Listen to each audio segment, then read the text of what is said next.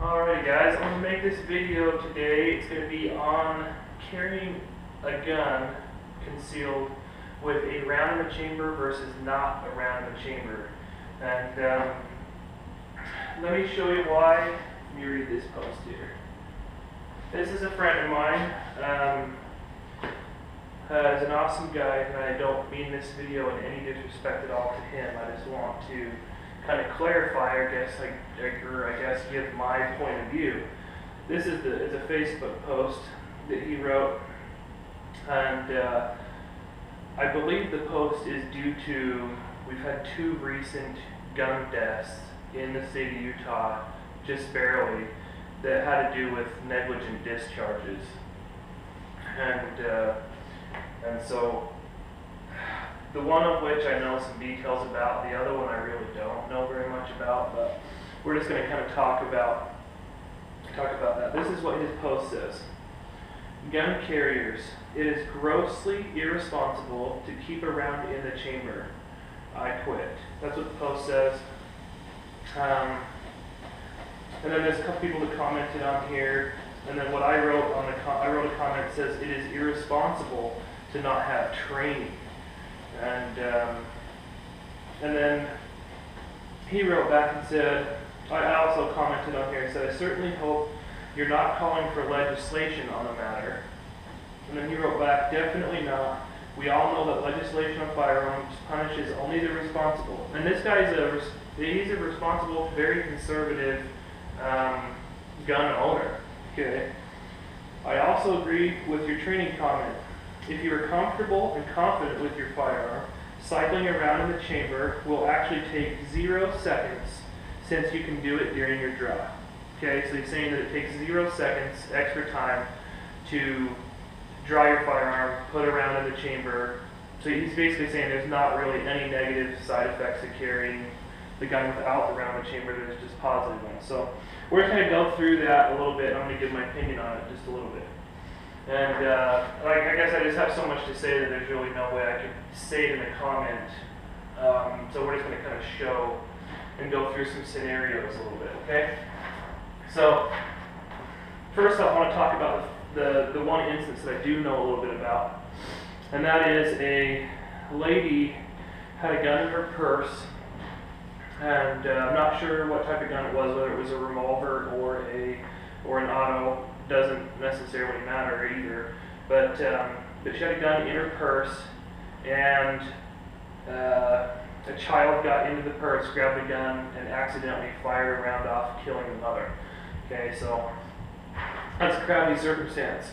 We're going to talk about why having a round in the chamber, having a round not in the chamber in that circumstance would have saved that incident from happening, possibly. But we're going to talk about why there was so many things done wrong before that instance that it wouldn't have mattered either way. Okay?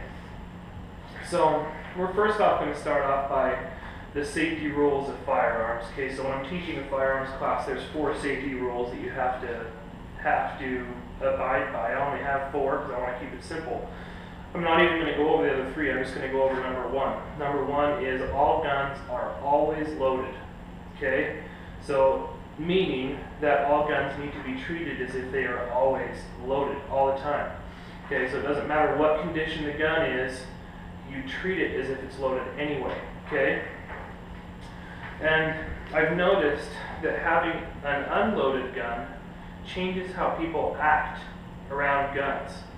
Okay, so if you know your gun doesn't have a round in the chamber, how you treat it and how other people treat it, all you gotta do is go into a gun store and see how people react and act with guns that they know are unloaded at the gun counter. It's insane. You go into a Cabela's and you stand at the gun counter and you'll have a gun pointed at you every 30 seconds all day long. I know people who work at Cabela's and Sources Warehouse, and they have more guns pointed at them working there than you could ever imagine. It's because the gun is unloaded. Even when you're looking at a gun at the gun counter, don't freaking point it at anybody. Don't ever point a gun at anybody for any reason unless you're actually trying to kill that person, okay? So treat guns as if they're always loaded, okay? And if you did that, that purse incident wouldn't have happened. Because you don't take a loaded firearm and drop it into your purse. We're going to talk more about that right now. Okay, so proper carry options. How you carry a gun, okay? I advocate that my students only carry guns in one way, and that is on their person, okay? So I'm going to show you some options right now. This is the gun I just took off of myself. It's CAR CM9 in a holster that I was carrying right here, and this gun is loaded and there is one in the chamber, okay? But if you'll notice here, there's actually no way to actuate this firearm. This firearm is 100% safe inside this holster. I also would argue that there is no possible way that like a 4-year-old kid or young kid or whatever could get this gun from me and shoot me with it without me knowing. There's no way. There's no way the gun's going to go off. There's no way the gun's going to go off on its own. And we're going to talk about that in a minute as well. So all your carry options should have the trigger guard covered, okay? Meaning that it should not be in your purse. Okay, there's another big reason for that too. If this is on my side right here, always in the same spot, the gun's always in the same spot. I know to grab it from the same spot every single time, every time. Okay, if it's in your purse, the gun could be sitting like this one time. This is a fake gun, by the way, so I can go ahead and point it wherever. The gun could be sitting like this, could be sitting like this, could be sitting like this, could be sitting like this. So you're fiddling around your purse trying to grab a gun, okay, and you know, or while you're walking down the street at the mall, let's say your chapstick's in your purse too. Goes like this, gets through there, and the gun goes off, okay? Because your chapstick got in the trigger guard. Every time you're carrying a gun, this should be covered, no matter what, no matter how you're carrying it, and it will never, ever go off, if that's the case, okay?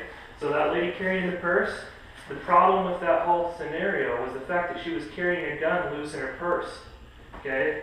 It had nothing to do with the rounding chamber, because a little kid can grab a gun and be fiddling with it and go like that just as easy as you can pull the trigger, okay? So the idea behind that is to not let the kid get the gun in the first place, or anybody else for that matter. So every holster that I use, this is a Galco Classic Light. I use this holster all the time, and it also covers the trigger. This gun is loaded, just like I said before. I'm going to take this extremely dangerous loaded gun.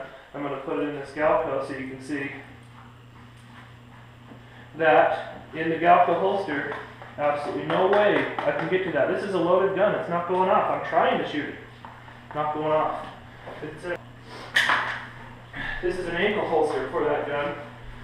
When it's in there, the trigger's covered. So it doesn't matter where you carry it. Whether you carry it on your side, carry it up here, carry it on your ankle.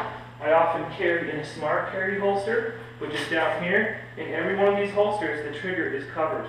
That's essential. So you want to have it in a separate compartment. And the other reason why I say you shouldn't carry it in a purse or shouldn't have it off your person is because most crimes where you're going to want your gun, let's say a robbery is the crime where you're going to want your gun, they're going to be after your purse. They're not going to ask you for something in your purse. They're going to ask you for your purse. And if you ask for somebody's purse and they reach in there to get something out of it, you're going to shoot them or kill them, right? If you're a bad guy and you're after their purse. So, or they'll just run by and grab your purse. Then you've lost your purse and your gun. Okay, so you should have it on your person. It should be carried on your person, not in a bag, not in a backpack or anything like that. Okay, it should be on your person with the trigger covered. Okay, let's see what else I have here. I was going to talk about a little bit about the safeties built into guns. All modern day guns have so many safeties in them that keep them from going off if they're dropped or anything like that. This gun happens to be a striker fired gun, and Glocks are striker fired guns and so on. So this gun will not go off. The firing pin is in the forward position until you pull the trigger. As you pull the trigger, the firing pin moves back and then is able to drop. And there's a safety that moves out of the way of the firing pin in the meantime. Okay, so if the trigger's not pulled, this gun will not go off. So in the movies, when you see somebody throw a gun across the room and it lands on the floor and goes, that only happens in the movies. It doesn't happen in real life. Maybe with a single action revolver from the 1800s, it's possible. With the new guns, Absolutely not. This is not even possible for the gun to go off on its own. Okay? The other reason why you should carry it around in the chamber instead. Let's say it does take no extra time to draw the gun, which it absolutely does. We'll talk about that in a minute. But let's say it takes no extra time to draw the gun at all and wrap it around into it and then go. 100% of gun failures happen when the gun actuates, generally. Okay, so either when you shoot it, it's going to go off and jam, or when you actuate the slide the first time. Say you don't get a good actuation, you pull it back to here, kind of let it go, like you don't pull it back all the way, you short stroke it, because you're going to have a lot of adrenaline as a guy stabbing you in the face. So you're going to have a lot of adrenaline. So during that adrenaline time, you don't rack the slide all the way. Or, we're going to talk about this in a minute, what if the guy's stabbing you in the face? Okay, he's on you, beating the crap out of you, and you've got two hands, and you're going to take a gun out and rack around the chamber while he's beating you to death, or stabbing you, okay, or shooting you, and you're going to take this hand and rack the gun instead of protecting yourself? I don't think so. And then the other thing people would say is, well, you don't need two hands to rack the gun. And I've had a lot of training, hundreds of hours of training. We've had training where this arm goes down, where this arm goes down, you're doing mag changes and blah, blah, blah, and racking it off your belt and all this kind of stuff. I can tell you right now, in a close quarters combat situation, which is most of them, most altercations where guns are used and you can still carry fashion are under 3 feet. Okay, so if the gunfight's under 3 feet, you ain't doing all that stuff. You're getting beat on or stabbed, okay? So you're not going to be able to manipulate the slide, even if it doesn't take more time, which I think with a lot of training, you could get to the point where it takes just a little bit more time. You can get pretty fast, but there is no way. I've done enough competition shooting, and I've had hundreds of hours of law enforcement training. There is no way you could shoot as fast wrapping around in the chamber as you could without doing it. There's no way. My draw stroke is 0.06 of a second. There's no way I could add wrapping the slide to that and have it be the same. Absolutely not. It's not even possible. Okay? Okay, so we're going to talk about a couple scenarios really quick. A robber with a knife, okay? So technically, if someone comes up to you and says, hey man, give me your wallet, you cannot pull your gun in that instance because he's not showing you a life or death situation. So you can't necessarily take your gun out until after a threat has been shown, okay? And at that point, I'm going to show you in just a minute, it's probably too late, especially to wrap around the chamber, okay? And you're going to need this other arm. You have to have this other arm free. It's essential to everything that we're going to show you in just a minute, is this arm has to be able to do other things, okay? Or if you're getting jumped, same scenario. Guy just jumps out of a bush, hits you in the face with a baseball bat. You go down on the ground. Now he's on top of you because he just hit you in the face with a baseball bat. He's just pounding on you, okay? You are not going to be able to use this other hand for anything other than defending yourself, blocking arteries, defending your head, stuff like that, while you're drawing the gun and shooting. And then an active shooter, let's say that's another scenario. That's probably the only scenario where I think you may be able to draw your gun and wrap around.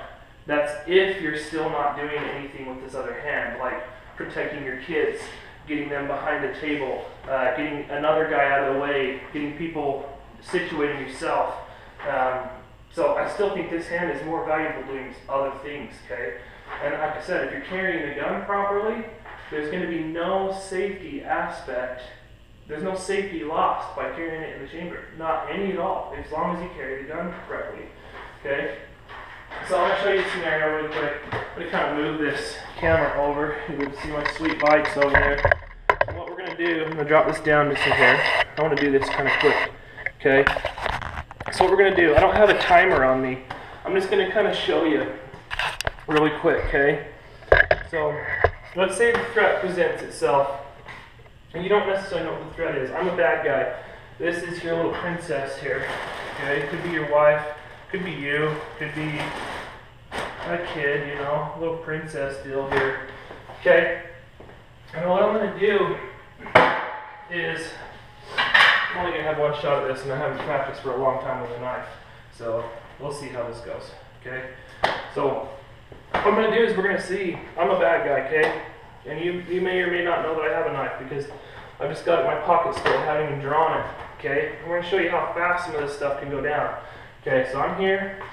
Most gun engagements happen from 3 feet, which I believe I'm about 4, maybe 5 feet away at this point. So I'm actually going to give you a little bit, okay, a little bit of leniency there.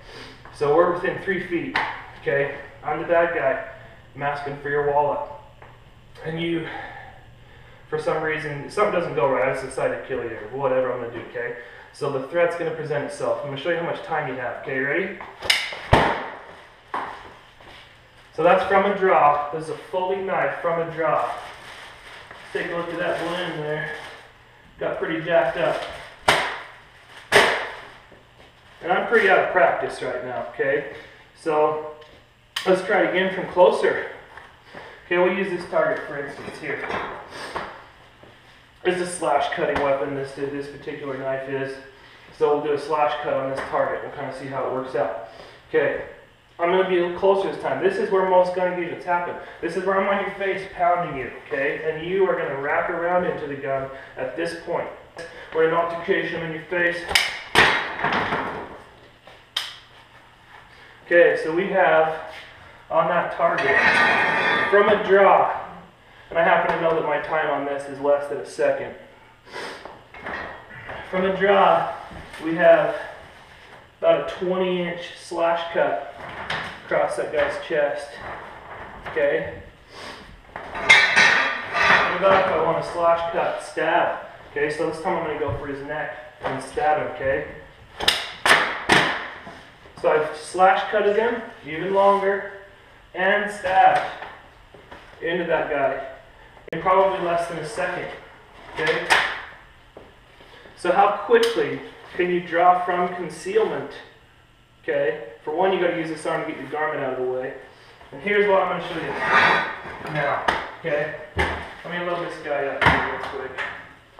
And we'll go to the gun now, so I can show you how the gun's going to work. Sorry, this video is going to be so long. We'll put a couple of bullets in here, okay?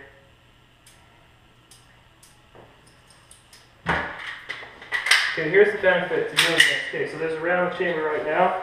I'm going to put this in my holster here, okay?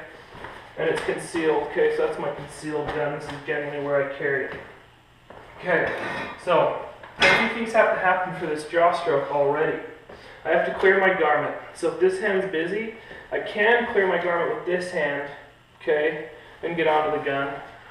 But the best scenario, okay, I'm a little bit farther away, I can clear the garment with this hand, but I still have this hand free to defend myself. Why that's important, say this slash cut, this neck cut is coming into you, okay?